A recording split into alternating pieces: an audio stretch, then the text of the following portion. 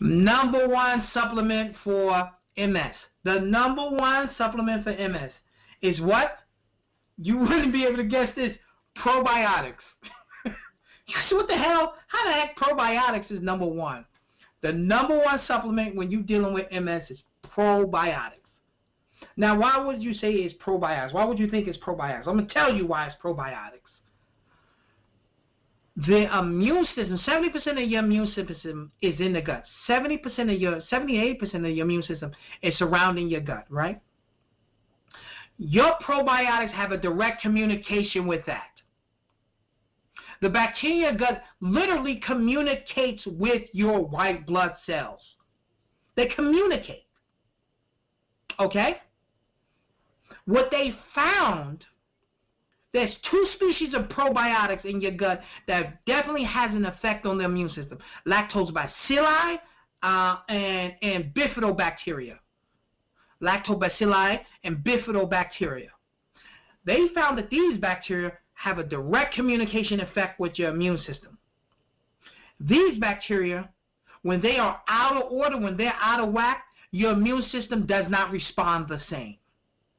When you consume more probiotics and you get more lactobacilli in there, as well as bifido, it has been shown to tell the immune system to calm down. It downward regulates the immune system. Everybody talks about, I want my immune system high. I want my immune system strong and fast and high. I need my immune system boosted. No. You want your immune system regulated. You want your immune system regulated. Because what happens when it's too high and too boosted, it wants to fight. And it will start fighting you. Okay? You will never want a dog to be too aggressive. You want him to be aggressive when it's time. You don't want him to be aggressive all the time because he might bite you. The same way with your immune system. And probiotics have been shown in clinical studies to tell the immune system to calm down. It regulates the immunity. It says, hey, he's not a problem. Leave him alone. He's not a problem. Chill out. That nerve ending is not a problem. Chill out. Now, do they know exactly how it does that? No, they're still studying that. But probiotics have been shown to tell the immune system to calm down. Okay? Number two. So we got probiotics, number one supplement. Number two. We already did a whole podcast on this. Can you guess what it is? It's a part of the alphabet. Vitamin D. Vitamin D. Once again, vitamin D rears its head. Vitamin D. Now, in all the studies, they found that people, and wait, let's go back. When we read about multiple sclerosis, the areas in which they were more likely to have multiple sclerosis was where? Northern Europe, Canada, North America, northern eastern part of Australia, and New Zealand. Most of those places are furthest away from the equator. They didn't say southern America, southern North America. They didn't say that. They said Northern America, like the northern states and Canada.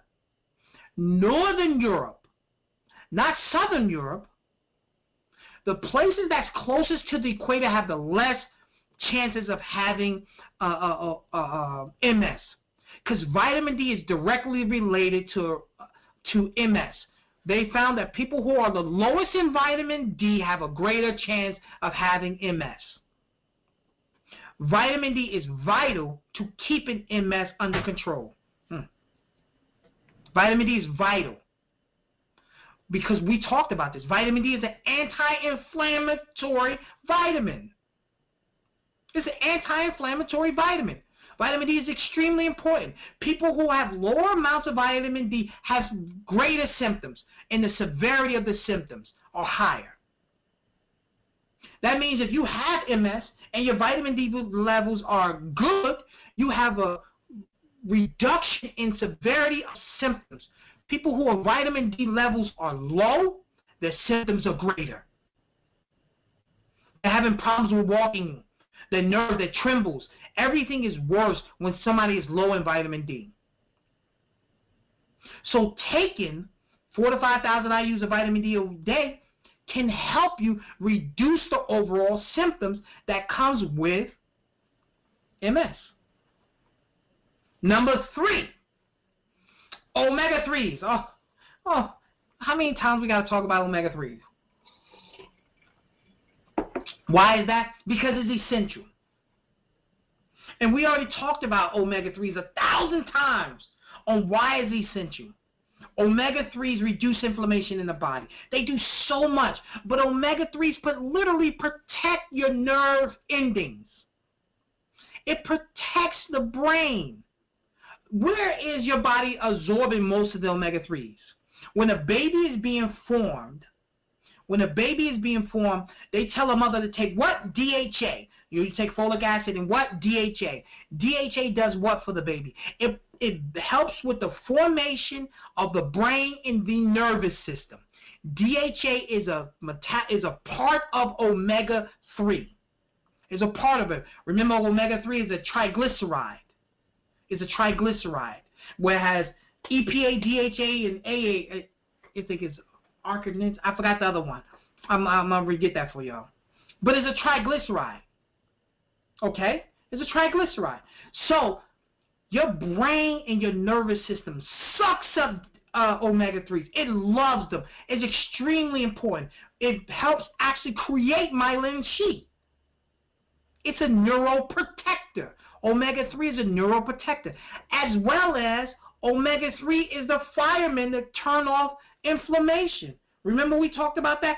Omega-6 does what? Turn it on. Omega-3 what? Turns it off. And we already said the one thing you can do when it comes down to dealing with MS is to keep inflammation down. And omega-3, just that key, turns it off. So consuming anywhere between 1,500 to 2,000 milligrams of omega-3 helps with that. Number 4, systemic enzymes. Now you're going to say, what the heck is that, Abdul? What is systemic enzymes? So most people think of enzymes, enzymes are basically every mechanicism or every chemical reaction, or everything in our body reacts by enzymes. It's like tens of thousands of types of enzymes in our body. Systemic enzymes are enzymes that work in the bloodstream. Okay? There's a few products out there like Wobenzyme, like serrapeptase, like nattokinase, like bromelain. These are enzymes that work in the bloodstream. Now, not all systemic enzymes will help, but systemic enzymes, what they do is the same way digestive enzymes digest proteins, fats, and carbohydrates in our stomach and in our intestines and make them smaller so our body can absorb it. When you take systemic enzyme supplements, they work in the bloodstream. Now, think of your body. Remember, your immune system is attacking the myelin sheath of your nerves, right? Well, those things that attack, the bullets that the body shoots at the myelin sheath is called immunoglobulins, right? That's what they call immunoglobulins. They attack the nervous system, and they start breaking it down. Well, digestive enzymes, immunoglobulins are proteins. Well, systemic enzymes are going to digest those proteins in the bloodstream. So as your body is shooting, these systemic enzymes are like Pac-Man. They saying, oh, that's food. Chomping them down, eating the immunoglobulins. The excessive immunoglobulins that's attacking the myelin sheath of the body. So systemic enzymes help with inflammation. They break down those rogue immunoglobulins that are attacking the myelin sheath. So those are extremely important to take. So there are systemic enzymes out there. Wobenzyme is one. It's a very, very popular one. It's been around like 60, 70 years. It's been around forever. It was actually a prescription in Germany when it first was created. Okay? You got serrapeptase is another one. You got bromelain. You could do papain. That comes from pineapple. You can actually take digestive enzymes on an empty stomach, and your body would absorb them, and they can act as systemic enzymes too. Okay? So you have a lot of enzymes that you could take on an empty stomach, and your body will absorb them and they get used in the bloodstream. Enzymes clean up a lot of stuff. Okay? So stomach enzyme. Number 4. Now, you probably heard of this, R-lipoic acid. Not alpha. I didn't say alpha, even though alpha helps. R-lipoic acid is more effective. R-lipoic acid is more effective. About 300 milligrams a day, and you could do up to 600, right? R-lipoic acid is an antioxidant that's specially designed to go inside the nerve endings. Oh, it's beautiful. It could go into the blood-brain barrier. It's very protective of the nervous system. It's a powerful antioxidant that helps the body produce more glutathione in the cell. Glutathione, we already talked about, is the most powerful antioxidant that our body produces. It reduces inflammation. R-lipoic acid is extremely effective. It protects the nervous system. R-lipoic acid. Now, we talked about this 1,000 times, and I got to keep going over this. Number 6 is going to be curcumin, and I'm going to say with ginger. Turmeric and ginger. But I like curcumin by itself. I like curcumin better than turmeric because curcumin is the active ingredient found in there. We already know that it reduces inflammation. We already know that it helps with joint pain. We already know that it protects the brain. We already know it protects the nerve endings. We already know that curcumin also helps keep cholesterol off the arteries. We know all these things about curcumin, but it's extremely effective in the use of MS. Ginger also is another great one that protects the nerve endings. It keeps the inflammation down. And number 7 is acetyl L-carnitine. Acetyl L-carnitine. Acetyl L-carnitine is a powerful brain food. Okay? It improves your memory. It improves your mood. It improves your learning. It lowers your inflammation of your cells. It boosts circulation. It helps improve your workouts. Acetyl L-carnitine, it helps improve your memory. It's a brain food. It's a brain nutrient. Very, very, very effective for helping you deal with your MS. Why is that? Anything that's going to help your nervous system and your brain is going to have a beneficial effect on MS. Now, the first couple of things actually have an effect on the immune system itself. The other nutrients I talked about, more of a protective barrier for your nervous system and your brain. Now, we can also talk about phosphatidylserine. We can talk about a few other things, too, out there. What else you got? DMEA. That's another protective for the brain. But I just kept it simple with 7 supplements. So we said probiotics is number 1 you should be taking.